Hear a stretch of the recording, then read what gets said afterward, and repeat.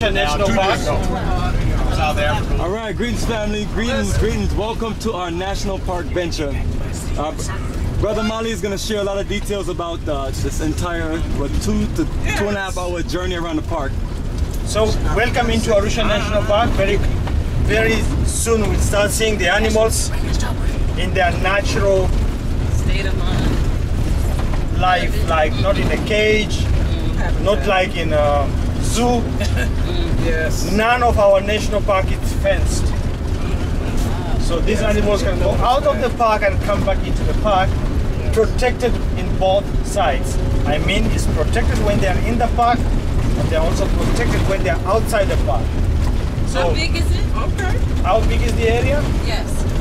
545 square kilometers. In American, what is that?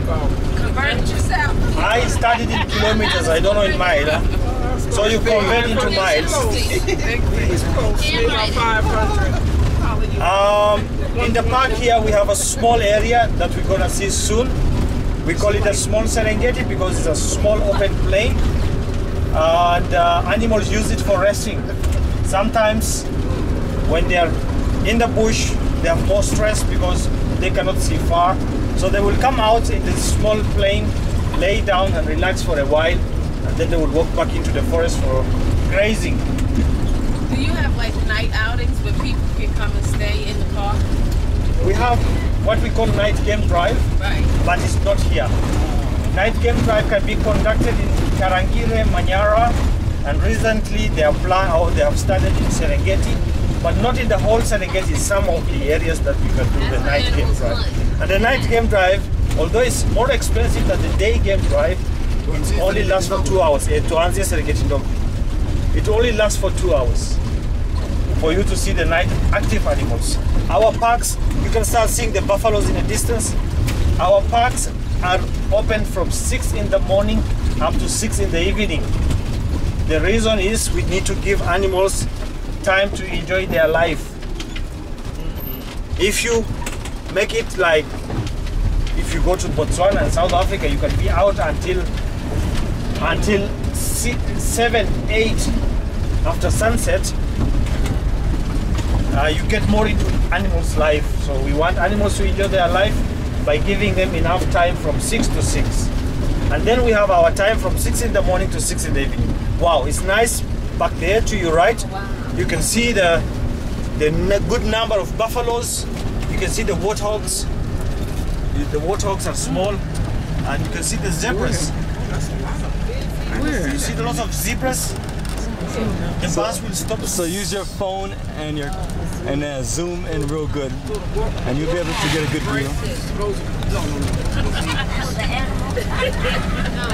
We're looking at a part that we can pull side from the main road, from the road, so that we have half of it.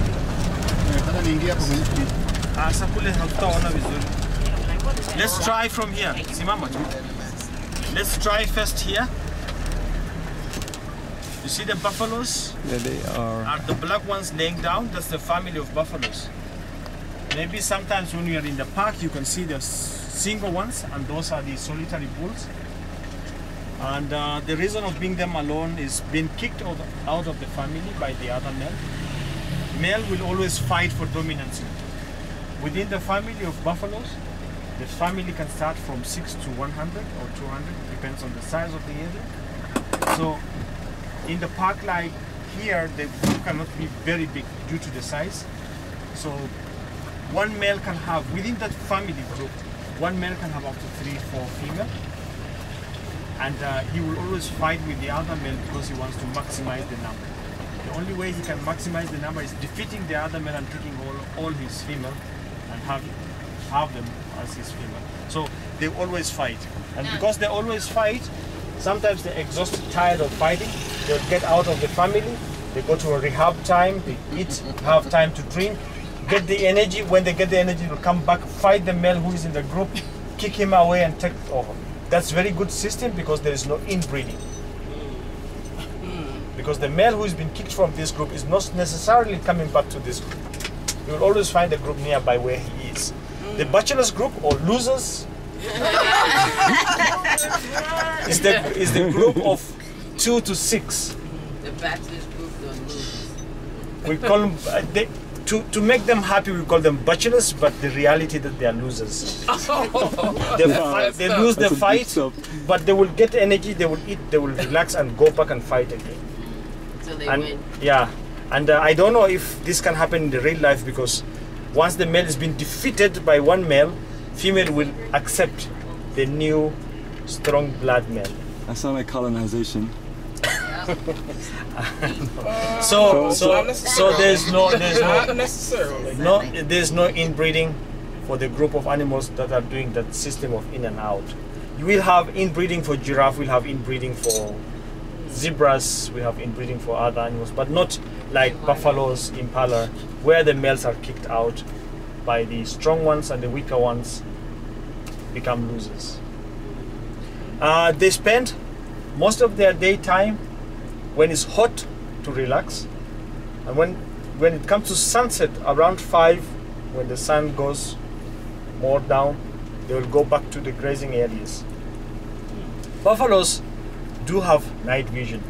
That's why if you take a lamp in the night and flash to their eyes, you see the shiny part of their eyes. That's what helps them to see during the night. Some animals who have no night vision, they are daytime, we call them Duno, and the other ones are Duno and Nictuno. They can do both. Cheetah can only do one.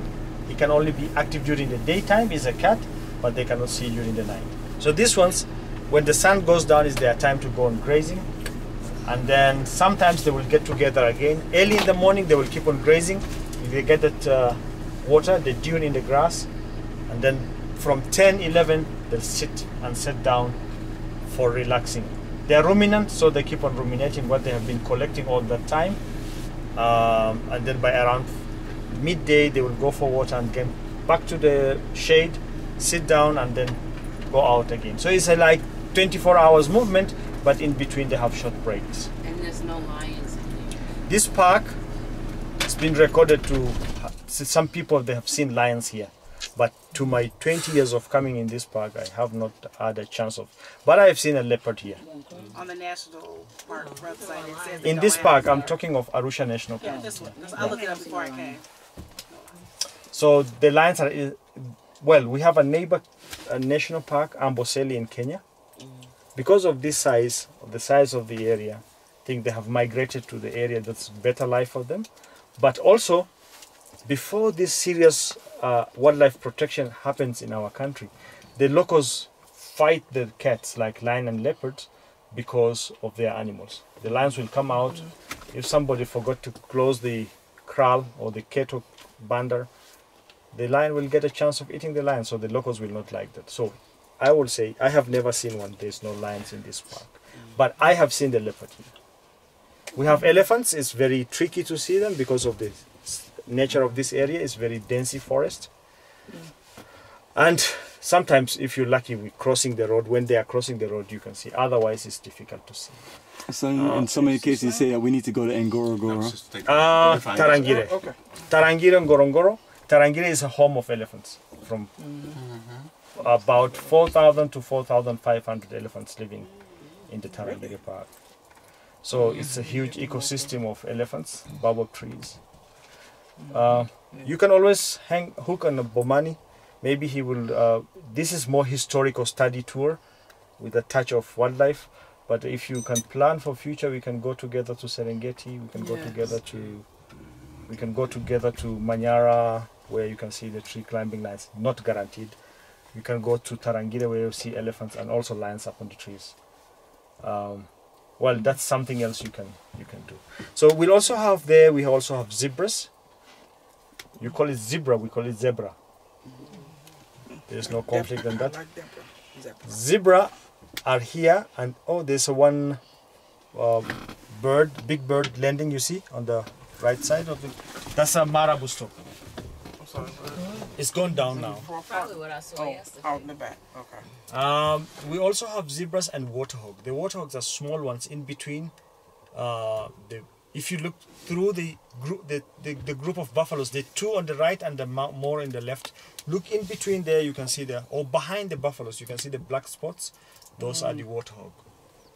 They are both, all of them are grass eaters, so there is no conflict, and since there is no competition of food, so they have life that everyone is eating what he or she can, and there's no conflict. You can see if you can really see with your binocular or with your camera, you can see the warthogs are kneeling down with their forelegs like the other pigs.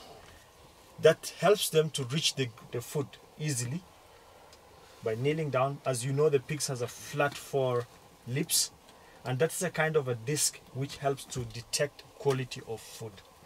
All the pigs do have that. They eat anything, so what? No, if you have seen, yeah, they eat everything. They eat everything. But if you go to the pigs banda in a house and you pour the food, it's a good food. They will quickly dig down to the bottom because they want to see the quality of food. So after that, they can eat everything. But at the beginning, they need to get to under the lower they can to see the quality of food. And the only way they do it is by using the soft disc part of their nose. Yeah, the roots. Yeah, so you can see them digging out the roots, grass they eat, and the only way they do it is by kneeling down. That's what is called comfortable feeding.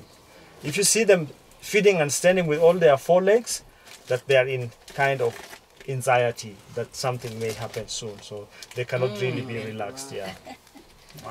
Wow. In the park here, in Arusha National Park today, they doesn't really have stress because nobody is coming in for hunting.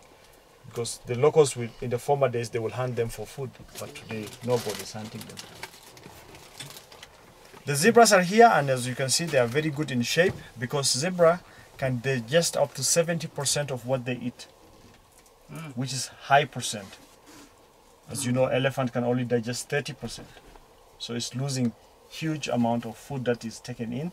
But that's different case for the zebras because they can digest up to 70%. Do they have the same stomach system like cows have with the 4 stomachs? Yes. They do? Okay. Yeah.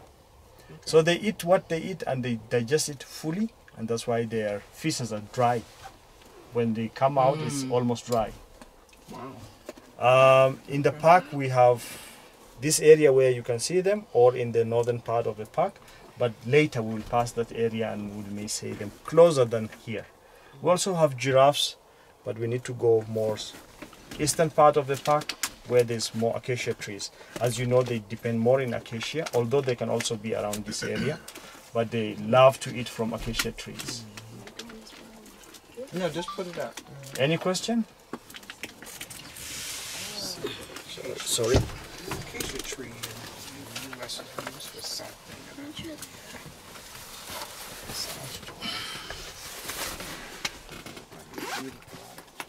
Alright, so family, we're going to continue on this route, and then we are going to show you more of the Arusha National Park. The car is off. Okay. When the car is off, we cannot run the AC. Yes, Mr. Bomani, we have the windows open so we can get good view and focus of this beautiful park.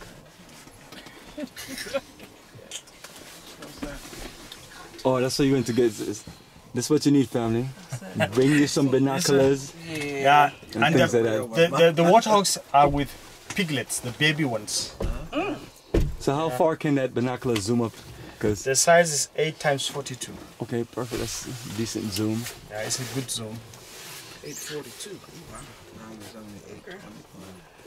So family, we're gonna put that on a list of things that people may or be open to looking. But let me know what you think. You see the view. If you see the warthogs where they are, the one in the middle is a female with 3 babies. And you know, You got a real good zoom then. Now, yeah, Yeah. it's You nice. see what I'm saying? It's good. You recommend people bring something like that? So I'm gonna put it on the the list. pig, That's what's up. yes. Anybody else have binoculars? Yeah, Yeah, I gotta invest in one. the piglets, or the warthog. The black ones? The small black ones, after the buffaloes. The middle one, she has got 2 babies. And let me show you our Zoom family. 3 babies. One is just behind it. Eagle? What's that? No. For all the pigs family, as you know, the number of the teats that mother has is number of the babies. If she has got only one active teat, she will only get one baby always. Are we talking about a hawk, water hawk? All pigs All family. pigs? All pigs?